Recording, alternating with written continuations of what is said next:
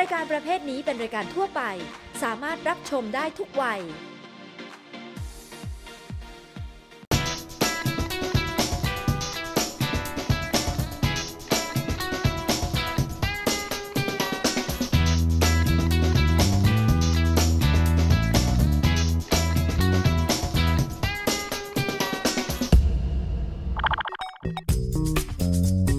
ช่วงเช็คลิสต์สนับสนุนโดยผลิตภัณฑ์ถังเช่าคอดี้ไทย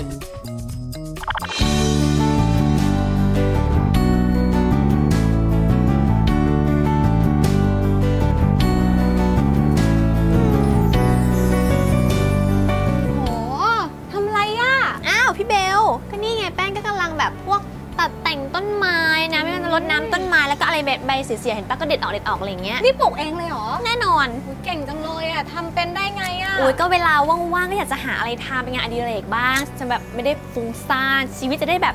ดูแบบมีอะไรทำอะไรอย่างเงี้ยทำบ้างปะเนี่ยก็ทำนะทำตลอดงานอดิเรกเหรอใช่ทำอะไรอ่ะดูซีรีส์ที่เกาหลีอะไรประมาณเนี้ยก็ดูตลอดเวลาแหละถือเป็นงานอดิเรกเหรอใช่ยิ่งดูยิ่งฟุ้งซ่านนะเราอันนั้นน่ะแต่พี่ว่าก็ดีนะเดี๋ยวข้างหลังมาปลูกต้นไม้บ้างดีกว่าใช่งานอดิเรกมีประโยชน์หลากหลายอย่างนะพี่เบลไม่ว่าอันดับแรกเลยนะกำจัดความเครียดจริงป่ะบางคนที่เฉพาะสาวๆนี่นะคะชอบแบบเครียดนะมีอดีตหลังฝังใจบ้างแหละชอบแบบมโนหาดาราในดวงใจบ้างแหละเดินไปเดินมาก็ย้อนดูซีรีส์เก่าๆอะไรอย่างเงี้ยตอนนี้พี่เครียดมากเลยอ่ะทำไมอ่ะไม่มีตังค์กินข้าวยังสมควรเครียดนี่แหละเขาบอกว่าทำงานอดิเรกเนี่ยจะช่วยให้เราเนี่ยผ่อนคลายความเครียดไปได้เหมือนกับแบบไม่ต้องไปคิดแต่เรื่องนั้นนะพี่เบลคือคิดถึงเรื่องงานที่เรากำลังจะทำอะไรอย่างเงี้ยอุ้ยเลิศดุนะเอาล่ะต้องหางานทำบ้างดีกว่า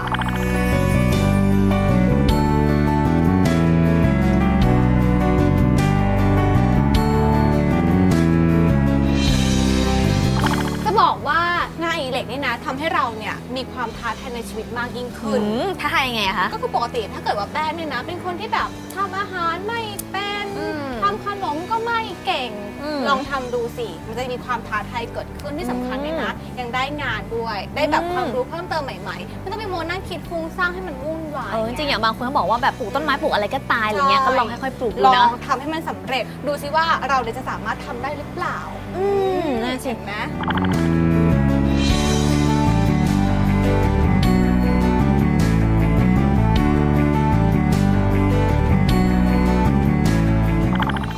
พี่เบลเวลาเรามาทำกิจกรรมแบบนี้เนี่ยเราก็จะได้เพื่อนกลุ่มใหม่ๆด้วยเวลามาเวิร์กช็อปใช่ไหมเวลาปลูกต้นไม้หรือว่าทำขนมทำเทียนหอมทำอะไรเงี้ยเราก็จะได้เพื่อนใหม่ๆบางทีก็เป็นแบบเพื่อนแบบต่างวิชาชีพต่างอาชีพอะไรเงี้ยก็ดีนะถือว่ามีสังคมใหม่เกิดขึ้นจริงป่ะแล้วก็บางทีอาจจะได้แฟนใหม่มาด้วย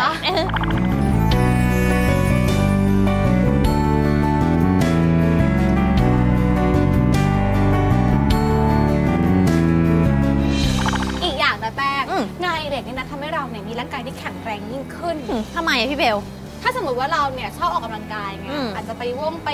ไปเล่นฟิตเนสอะไรเงี้ยนอกจากจะใช้เวลาว่างเป็นประโยชน์แล้วเนี่ยร่างกายยังแข็งแรงได้ด้วยที่สำคัญด้วยนะออกกำลังกายเนี่ยนอนหลับก็สบายร่างกายก็แข็งแรงผิวพรรณก็เปล่งปลั่งชะลอวัยด้วยเนาะดีสุดๆเลย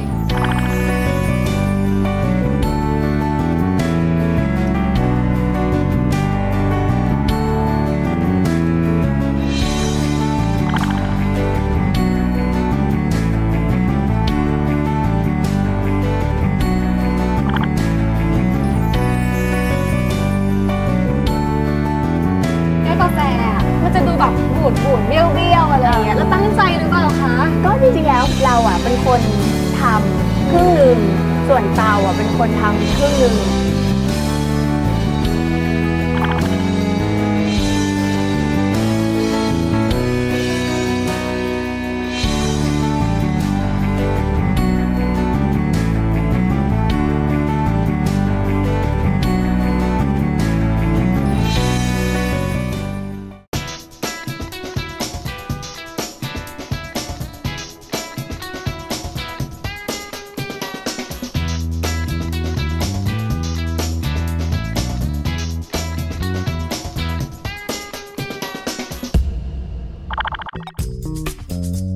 ช่วง Boost Up Your Life สนับสนุนโดยผลิตภัณฑ์ถังเช่าคอดี้ไทย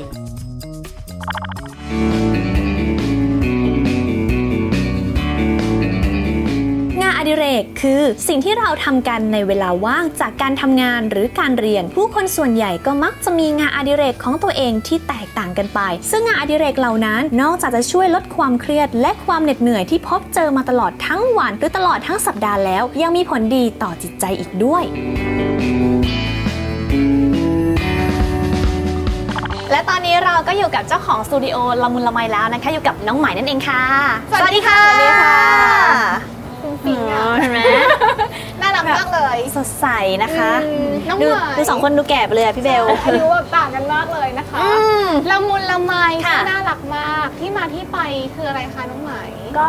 สตูดิโอของเรานะคะก็คือว่าเริ่มจากการที่ทั้งตัวใหม่แล้วก็ตัวพี่หนามเพิ่งเรียนจบกันอย่างนี้แล้วก็เริ่มทำสตูดิโอตั้งแต่ตอนเรียนแต่ว่าเพิ่งจะมีสร้างเป็นสตูดิโอขึ้นมาจริงๆนะก็คือตอนที่เราเพิ่งเรียนจบอะไรอย่างเงี้ยก็เป็นความชอบส่วนตัวหรือเปล่าใช่ไหมใช่ก็เป็นความชอบของเราทั้งคู่ที่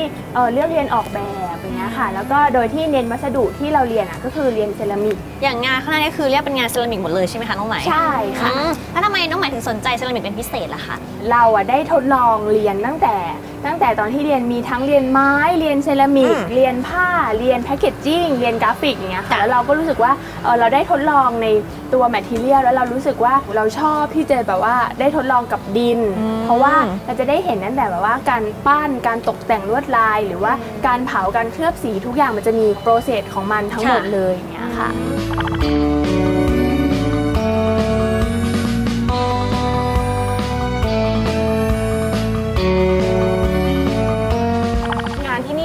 มีความเป็นเอกลักษณ์สูงมากเลยใช่ปกติเราจะเห็นตามท้องตลาดจะแบบเหมือนกันนะพี่เบลนะจุดเด่นของเรานี่คืออยู่ที่ตรงไหนคะเรามาดูกันดีกว่าก็จุดเด่นของเรานะคะก็คือเริ่มตั้งแต่ตัวเนื้อดินอย่างเงี้ยค่ะเพราะว่าเราใช้เป็นเนื้อดินขาวเนื้อดินขาวก็คือเป็นดินพอร์สเลนเนี่ยค่ะก็จะมีลักษณะที่เป็นสีขาวนวลแบบนี้เลยแล้วก็เมื่อบวกกับสีเคลือบที่เราตั้งใจให้ความรู้สึกถึงความละมุนละไมเกิดขึ้นมันก็จะเป็นแบบว่าเนื้อดินขาวบวกกับสีเคลือบที่จะส่งเสริมความรู้สึกให้เรารู้สึกถึงความอบอุ่นละมุนละไมในการแบบว่าใช้ชีวิตอยู่ที่บ้านในการใช้งานอย่างเงี้ยค่ะแต่ว่าแอบสังเกตนิดนึงอย่างอันนี้แก้วกาแฟมันจะดูแบบบูดเบี้ยวอะไรอย่างเงี้ยแล้วตั้งใจหรือเปล่าคะก็จริงๆแล้วเราเป็นคนทำครึ่งหนึ่งส่วนเตาเป็นคนทำอีกครึ่งหนึ่งเพราะว่าในการเผาเซรามิกอย่างเงี้ยค่ะเราต้องเอางานของเราเนี่ยเข้าเตาแล้วก็ทิ้งระยะเวลาเอาไว้ทำให้เวลาเผาแล้วขนาดมันจะหดเล็กลง 15% ซึ่งถามว่าเบี้ยวมากน้อยแค่ไหนอันเนี้ยก็คือเราเป็นคนที่ทำแค่ครึ่งเดียวส่วนเตาก็จะเป็นที่ทำให้ออกมาแล้วเป็นแบบนี้ก็คือมันก็คือเหมือนกับความไม่ได้ตั้งใจของการปั้นให้ออกมาเป็นแบบนี้ใช่ปะตอนปั้นคือตรงๆใช่ไหมตรงค่ะมันก็เบี้ยวเองเราพอที่จะกำหนดขนาดมันได้ในระดับหนึ่งว่าปั้นแล้วมันตรงประมาณนี้นะเพราะว่าเราทำมือในแต่ละชิ้นแต่ละใบทุกใบมันก็จะไม่มีความที่จะเหมือนกันหรือเท่ากันในทุกๆใบอยู่แล้ว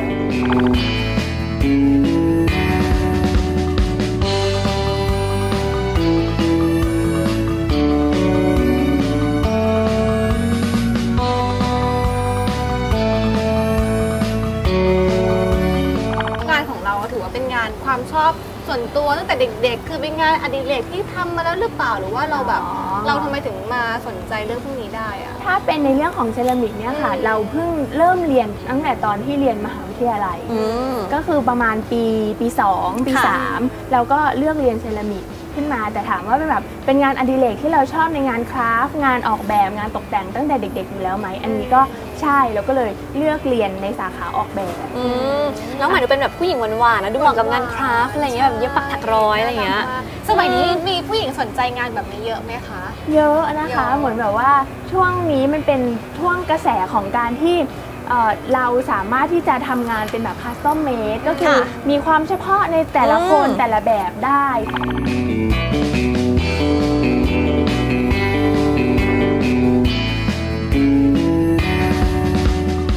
ผู้หญิงยุคใหม่อย่างเงี้ยเราก็เลยแบบว่ามาลองเวิร์กช็อปกันว่า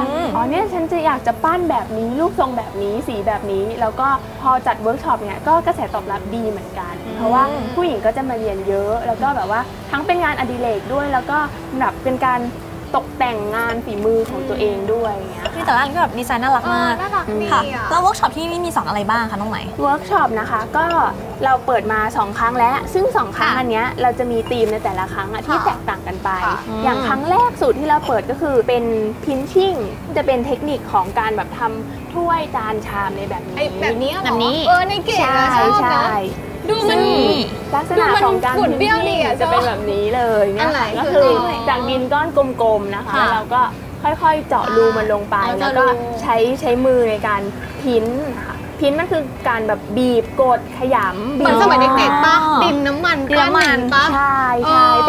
แต่ดินในเซรามิกอันเนี้ยค่ะมันจะมีความยากกว่าดินน้ำมันตรงที่มันดูดความชื้นทำให้เราต้องทำในระยะหนึ่งแล้วเราจะต้องแบบว่าหยุดพอแล้วเพราะว่าไม่งั้นดินมันก็จะแห้งแตกไปเรื่อยๆเนี่ยแล้วก็เราเป็นผู้ทำเราเป็นคนแบบว่ากำหนดขนาดกำหนดความสูงกำหนดรูปแบบของเราได้ด้วยมือของเราเองนะคะ เพราะว่าดินน้ำมันสมัยก่อนอย่างเงี้ยพอมันจะแห้งปุ๊บตากแดดจ้านิ่มปล่อยเลยจ้า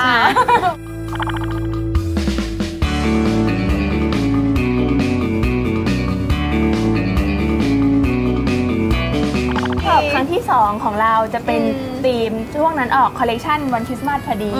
แล้วก็เลยโซนนี้ใช่แล้วก็เลยจะมาในธีมของการแบบว่าทำของเดคอเรทีฟหรือว่าในการสอนใช้เคลือบสีที่เป็นสีแดงสีเขียวหรือว่าเคลือบสีสดแบบนี้ค่ะนี่ไงเป็นเซตโคกันอันนี้ใช่ก็จะเป็น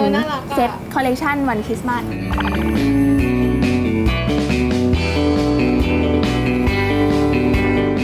และอย่างของส่วนมากที่เราทำเนี่ยเป็นแบบเป็นสามารถใช้จริงได้ไหมหรือว่าเอาไปตั้งโชว์หรือเอาไปเป็นของขวัญของฝากซะส่วนใหญ่อันนี้ก็สามารถที่จะใช้ในชีวิตประจำวันได้เลยมีทั้งเซตที่เป็นเทเบิลแวร์อย่างเงี้ยค่ะก็จะเป็นถ้วยจานชามแก้วกาแฟ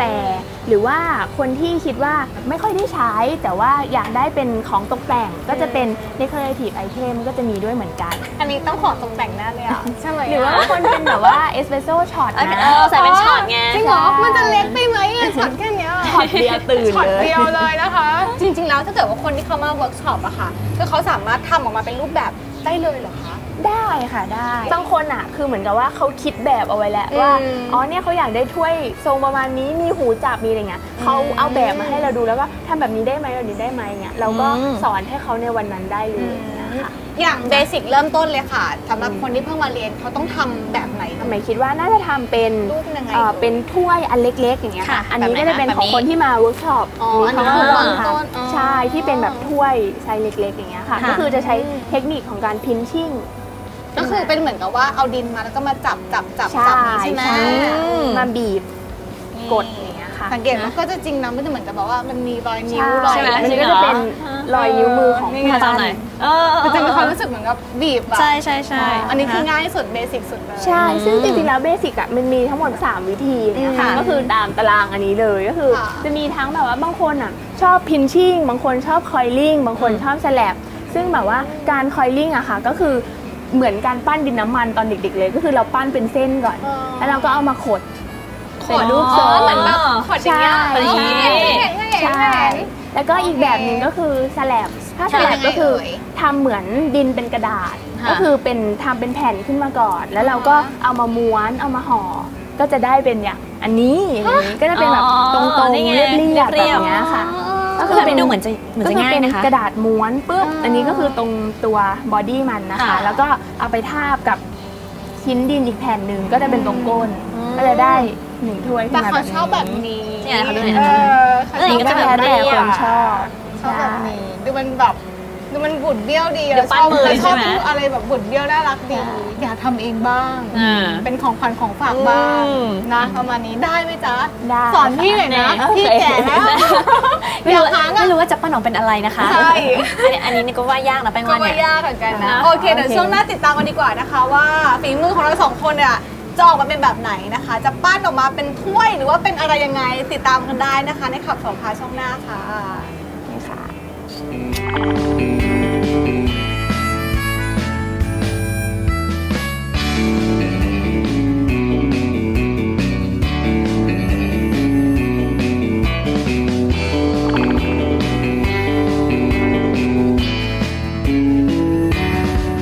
วันนี้เราก็จะมาลองทำเป็นแบบถ ถ้วยอันเล็กๆแบบนี้หรือว่าเป็นแบบว่าเป็นแก้วกาแฟเล็กๆเล็กๆใช่ไหม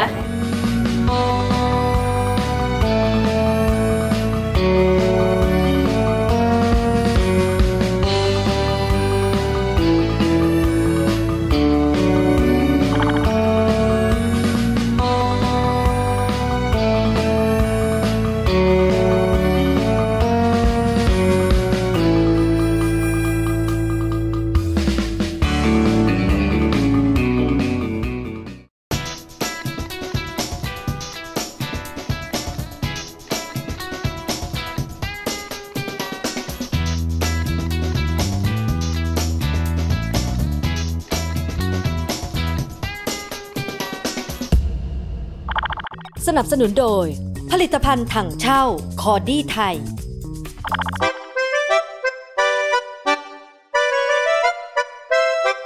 งานปั้นดินเผาถือเป็นศิลปะชนิดหนึ่งที่ผู้ปั้นจะได้แต่งเติมสีสันลงไปในชิ้นงานของตัวเองแถมยังช่วยสร้างอารมณ์ให้ผ่อนคลายและรู้จักวิธีการแก้ไขปัญหาจากการสร้างผลงานที่มีกระบวนการสลับซับซ้อนหรือจะพูดอีกอย่างหนึ่งก็ได้ว่าเราสามารถนำเอาศิลปะมาใช้แก้ปัญหาในชีวิตประจำวันได้ค่ะ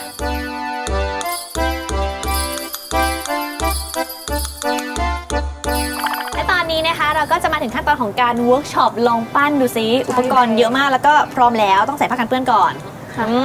นะคะเดี๋ยวให้น้องใหม่แนะนำดีกว่าว่าอุปกรณ์ของเรามีอะไรบ้างคะค่ะอุปกรณ์ของเรานะคะก็คือเริ่มแรกก็คือต้องมีดินก่อนซึ่งดินที่เราใช้จะเป็นดินพอร์สเลนค่ะดินพอร์สเลนเมื่อเผาออกมาแล้วจะมีสีที่ขาวนวลในแบบนี้เลยเนี่ยค่ะนี่คือลักษณะของดินพอร์สเลนซึ่งดินพอร์สเลนเนี่ยค่ะก่อนที่เราจะมาใช้เราจะต้องนวดก่อนโดยที่พี่หนามจะเป็นคนนวดให้อันนี้คือพี่หนามนะคะสวัสดีค่ะ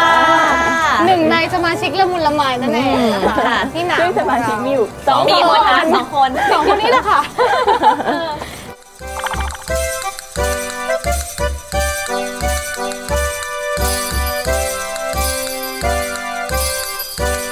ให้พวกพี่ๆป้าๆเนี่ยทำอะไรดีคะน้องไหมวันนี้เราก็จะมาลองทำเป็นแบบถ้วยอันเล็กๆแบบนี้หรือว่าเป็นแบบว่าเป็นแก้วกาแฟเล็กๆใช่ไหมเป็นน้ำพริกง่ายๆของง่ายๆก่อนใช่ซึ่งวันนี้ที่เราจะสอนก็คือมีทั้งการขึ้นรูปแล้วก็การตกแต่งด้วยลวดลายต่างๆโดยใช้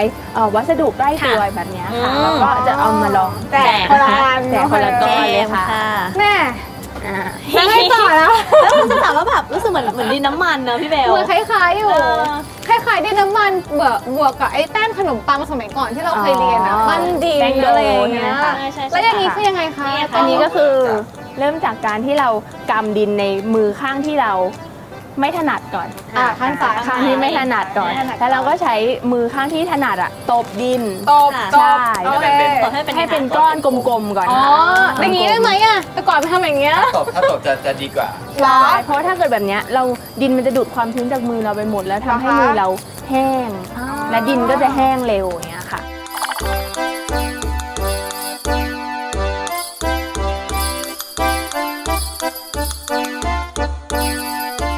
สังเกตว่าดินมันเริ่มแข็งแล้วอย่างเงี้ยค่ะเราต้องใช้มือเราเนี่ยแหละแบบจุ่มน้ำนิดนึงเราต้องแบบว่ามีความชื้นนิดนึงใช่ไหมคะเพื่อที่จะส่งไปให้ดินได้อย่างเงี้ยค่ะ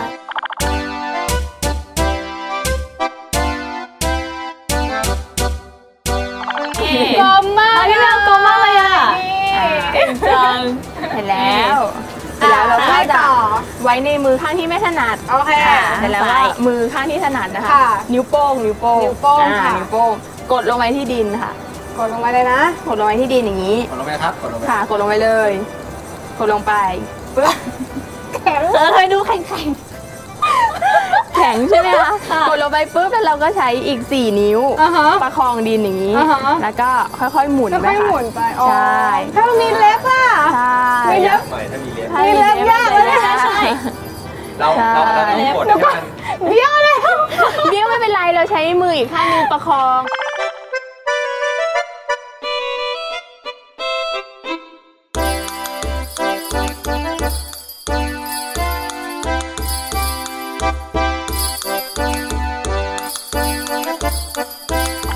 นี่ปั้นโอ่งเหรอนี่เริ่มจะเหมือนโคกแล้วอ่ะ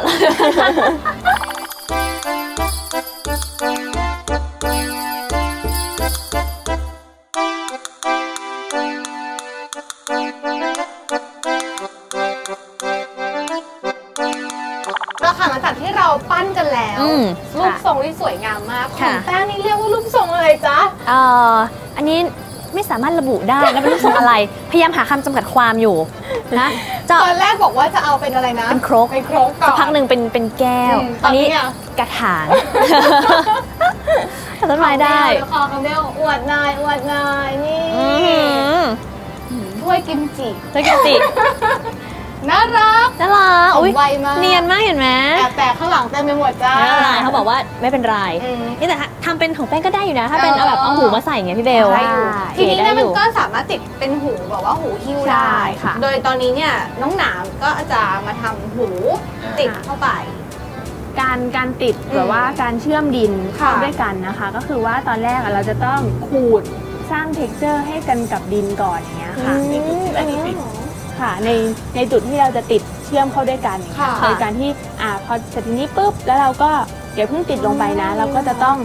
สร้าง texture ทั้งสองส่วนสองชิ้นเลยอันนี้เพื่ออะไรคะสร้างให้เพื่ออะไรสร้าง texture ในการที่เราจะเอาน้ำอะค่ะเป็นตัวเชื่อมแล้วก็หย่อนน้ำลงไปหน่อยนึงแล้วก็อันนึงปุ๊บ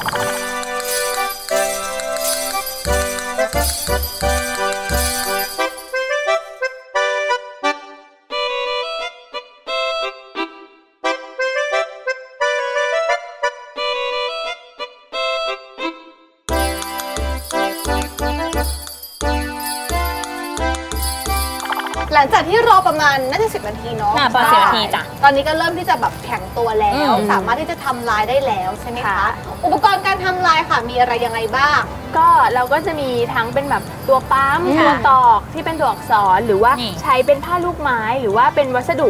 รอบๆตัวที่เราหาได้เงี้ยค่ะแล้วก็เอามากดลวดลายได้แต่ตอนนี้น้องหนามนำโด่งไปแล้วนะคะทำอันนี้คือแบบเราทำเป็นลายอะไรเอ่ยอันนี้เป็นตัวตอกที่เป็นรูปใบไม้ครับโอ้ยน่ารักนี่เราจะแต่งแบบบริเวณแบบว่าปากขอบปากอะไรอย่างนี้ก็ได้ใส่ลายแต่ทำเป็นแพทเทิร์นอย่างนี้ทีนี้มันเป็นแก้วกาแฟเลยมันจะกลายเป็นลายรอบๆอย่างนี้น่ารักดีเป็นแบบใบไม้นะของแป้งทำเป็นแบบไหนนี่แป้งกะว่าจะเอานี่นะคะลูกไม้เนี่ยใส่ลงไปตรงก้นแก้วใช่แล้วก็จะเขียนตัวอักษรนิดหน่อยตรงแบบขอบนิดนึงของพี่เนี่ยรักรายการค่ะขับโสภาค่ะปั๊มไปเลยในแก้วนี้ได้รู้ว่านี่แหละมารายการนี้นะของน้องใหม่อะจ๊ะของใหม่ก็จะทำเป็นลายดอกไม้อย่างนี้อยู่ตรงข้างในโอเคมาเดี๋ยวเรามาดูกันดีกว่าว่าจะเป็นแบบไหนนะคะ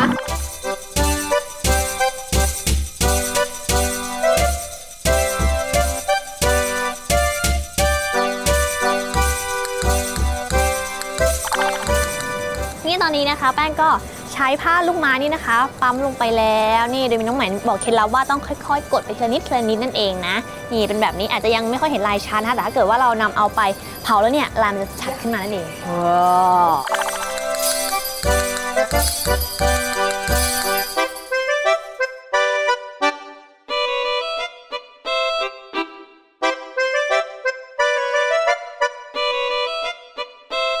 ของเบลเสร็จแล้วนะคะนี่เป็นขับโสภาค่ะอีกฝั่งหนึ่งก็จะเป็นชื่อเบลเองนะคะก็จะใช้เป็นอิซาเบลล่าค่ะ เบาๆนี่เห็นไหม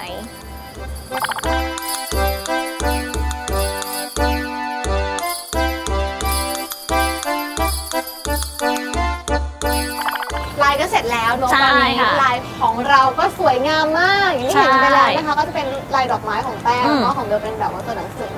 หลังจากนี้เนี่ยเราก็ต้องมีการนำเอาชามของเราเนี่ยไปเผาใช่ค่ะซึ่งเผาจะเป็นแบบนี้เลยเขาเรียกว่าสเตจของบิสค่ะบิสกิตใช่ก็คือเผาแล้วเป็นแบบนี้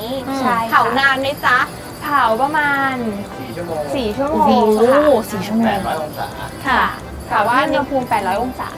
มันก็ยังดูแบบด้านๆยังใช้การไม่ได้ประมาณนี้ใช่ไหมหลังจากนี้คือต้องเอามาทำอะไรก่อนเอามาเคลือบสีค่ะเคลือบสีนี่คือเป็นขั้นตอนของการเคลือบสีนะคะโดยน้องหนามจะสาธิตให้ดูสีที่ใช้นี่คือเป็นสีอะไร สีทางเซรามิกอย่างเงี้ยค่ะก็คือเขาจะเรียกกันว่าเป็นสีเคลือบซึ่งสีในครั้งนี้เราจะลองเคลือบเป็นสีเขียวซึ่งเราก็จะเป็นสีเขียวข้างในแล้วก็ข้างนอกเนี่ยเราก็จะให้เป็นสีขาวปล่อยเอาไว้ให้โชว์ความขาวของเนื้อดินค่ะก็จะสไตล์ประมาณนี้ปะประมาณนี้ใช่ไหมใช่สีข้างในแต่ข้างนอกจะเป็นขาวจะเป็นขาวเลยขาวล้วนประมาณนี้นะคะ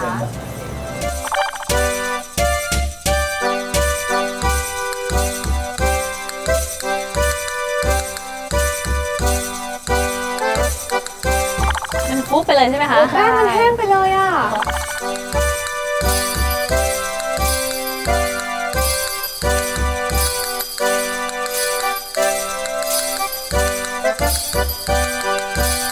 ไม่ได้เป็นสีเขียวอย่างนี้อันนี้เป็นตัวอย่างอันนี้ก็คือเมื่ออันนี้เป็นอันนี้แล้วก็ไปเผาโอ้แล้วกันนะสีมันทำไมสีมันดูต่างกันนะคะใช่ครับเพราะว่ามันยังไม่ได้เดินความร้อนมันต้องมีปฏิกิริยาในเตาอะไรอย่างนี้อีกปุ๊บจากอย่างนี้กลายเป็นอย่างนี้เลยโอ้โหถ้าจะทำสีให้มันอ่อนเลยค่ะก็อันนี้ก็ต้องอ่อนหนักเลยใช่ไหมหรือว่าอยู่ที่สูตรเคลือบอะค่ะไม่น่าเชื่อเลยเนาะจริงแล้วก็น้องจะเป็นสีอ่อนๆอย่างนี้แบบนี้โอ้โหสุดยอดมาก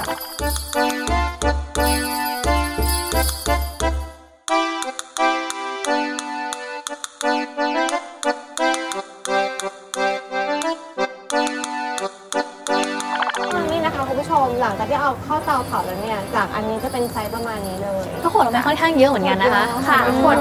โดยประมาณจะประมาณ 15%นะคะโอ้โหต้องบอกว่าขั้นตอนก็หลากหลายนะแต่ว่า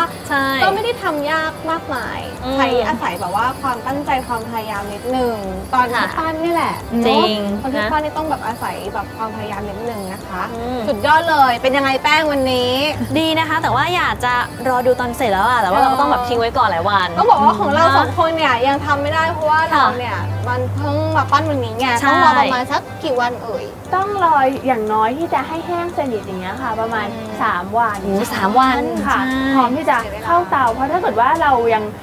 ชื้นๆหมาดๆเนี้ยเอาเข้าไปในเตาเลยเผาเลยอย่างเงี้ยค่ะงานก็อาจจะระเบิดได้โอ้โห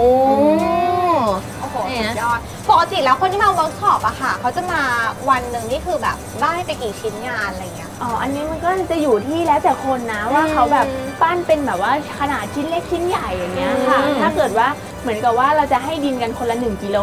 แล้วก็ใน1 กิโลเนี่ยเขาอยากปั้นเป็นกี่ชิ้นอันเนี้ยก็แล้วแต่เขาได้เลยอยู่ที่ขนาดใช่ค่ะใช่เป็นจานอะไรกันไปบ้างเป็นเซต1 เซตใช่ที่ก็สามารถแบบว่าเอาไปใช้ได้จริงๆอะไรเงี้ยวันนี้โน้ตได้แบบออกกำลังกายไหมเนี่ยบางทีเด็กเนี่ยแบบปั้นขยับมืออะไรเงี้ยเราเหงื่อตกนะจริงแล้วก็แบบตอนปะเนี่ยลายเนี่ยสนุกนะใช่สนุกก็อยากเห็นนะคะก็สาวๆคนไหนนะคะที่มีเวลาว่างอยากจะหาอะไรทำเนี่ยเบลว่าการที่แบบมาทำเซรามิกแบบนี้มันก็เวิร์กดีเหมือนกันนะได้นะถือว่าฝึกครีเอทีฟด้วยแล้วก็ค่อยๆแบบทำฝึกความตั้งใจไปด้วยแต่คนที่สนใจเนี่ยอยากจะมาเวิร์กช็อปที่นี่เนี่ยติดต่อยังไงได้บ้างคะก็สามารถที่จะเข้าไปในเพจ Facebook ของเรานะคะก็คือ www.facebook.com/lamunlamaicraftstudio ค่ะหรือว่าเราก็จะโทรมาที่เบอร์เราเลยก็ได้หรือว่าดูในเว็บไซต์อะไรอย่างเงี้ยค่ะก็ได้ยอดเลยนะคะน้องใหม่ทำมานานแล้วเดี๋ยวให้ฝากข้อคิดดีกว่าเราทำเซรามิกแล้วเราได้อะไรกลับไปบ้างคะในการที่เราจะทำเซรามิกหรือว่าทำงานศิลปะต่างๆอย่างเงี้ยนะคะก็คือว่าเราก็จะได้ในเรื่องของการฝึกสมาธิแน่นอนอยู่แล้วก็ได้การแบบว่าพัฒนาฝีมือได้มีความคิดสร้างสรรค์ในการทำงานอย่างเงี้ยค่ะหรือว่าเราจะได้แบบมีการแบบว่าฝึกทักษะต่างๆในการทำงานในการใช้ชีวิตประจำวันอย่างเงี้ยค่ะแล้วก็ยิ่งถ้าเกิดว่าเรามีความรู้สึกว่าแบบเครียดกังวลเรื่องอะไรอย่างเงี้ยค่ะยิ่งเราลองหากิจกรรมทำอย่างเงี้ยมันก็จะช่วยทำให้เราแบบว่าลดความเครียดลงไปได้ก็ได้เพื่อนด้วยใช่แล้วเวลาเวิร์กช็อปก็แบบมีเพื่อนเพิ่มขึ้นประมาณนี้นะคะโอเคถ้าสนใจนะคะก็ลองมากันได้นะคะที่ละมุนละไมสตูดิโอแห่งนี้นะคะวันนี้นะคะเรา2 คนก็ต้องขอบคุณน้องไหมมากๆเลยค่ะขอบคุณน้องหนามด้วยนะคะแม่ต้องบอกว่าชอบจังเลยอ่ะขอกลับบ้านได้ไหมอ่ะนั่นสิเอาไปเผาที่บ้านไหมล่ะจุดแก๊สเผาเอา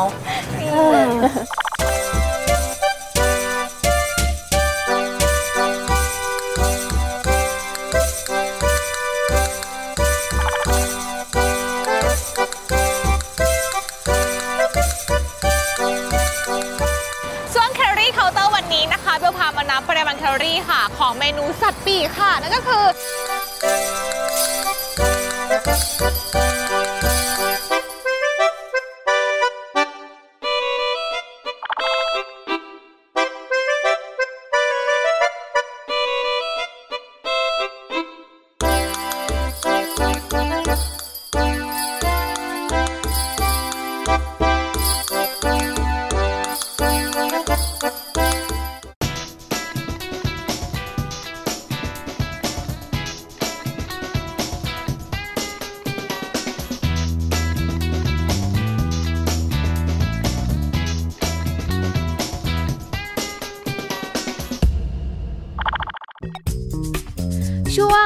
แคลอรี่เคาน์เตอร์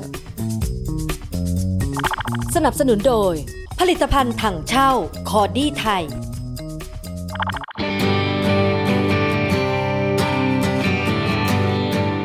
เมนูอาหารจานเดียวยอดนิยมของใครหลายคนคงหนีไม่พ้นเมนูง่ายๆอย่างข้าวมันไก่หรือข้าวหน้าเป็ดเพราะช่วยประหยัดเวลาและรสชาติอร่อยอีกด้วยเพียงแค่มีเนื้อนุ่มๆโปะบนข้าวร้อนๆเสิร์ฟพร้อมกับน้ำจิ้มรสเด็ดและน้ำซุปรสกลมกล่อมก็อิ่มอร่อยได้ง่ายๆแล้วล่ะค่ะ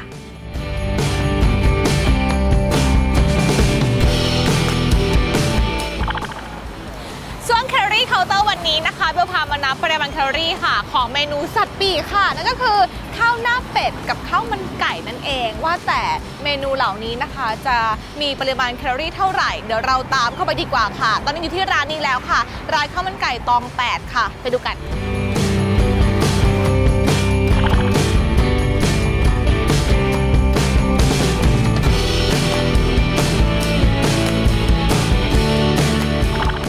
ต้ม1จานนะคะให้พลังงานทั้งหมด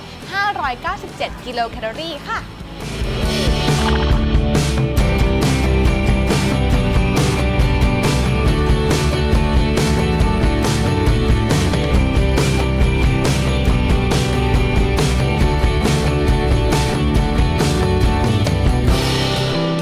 มาถึงเมนูข้าวมันไก่ทอดนะคะข้าวมันไก่ทอด1จานค่ะให้พลังงานทั้งหมด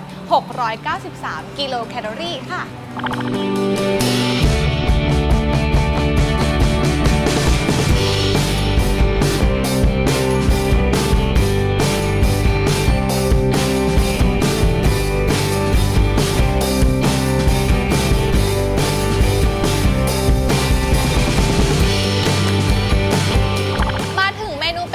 ดีกว่านะคะสำหรับข้าวหน้าเป็ดย่าง1จานเนี่ยให้พลังงานทั้งหมด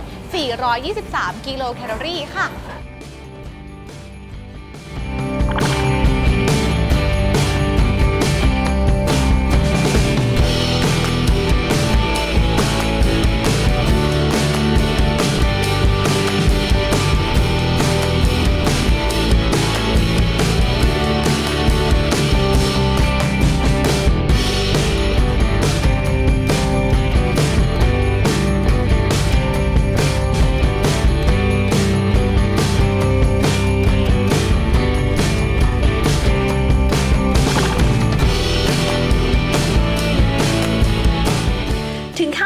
ทอดจะมีแคลอรี่สูงกว่าเมนูอื่นๆแต่ถ้าเราออกกำลังกายอย่างสม่ำเสมอก็สามารถทานได้อย่างไม่ต้องกลัวอ้วนหรือจะทานสลับไปกับอาหารจานเดียวเมนูอื่นๆหมุนเวียนกันไปไม่ให้จำเจก็จะดีกว่านะคะ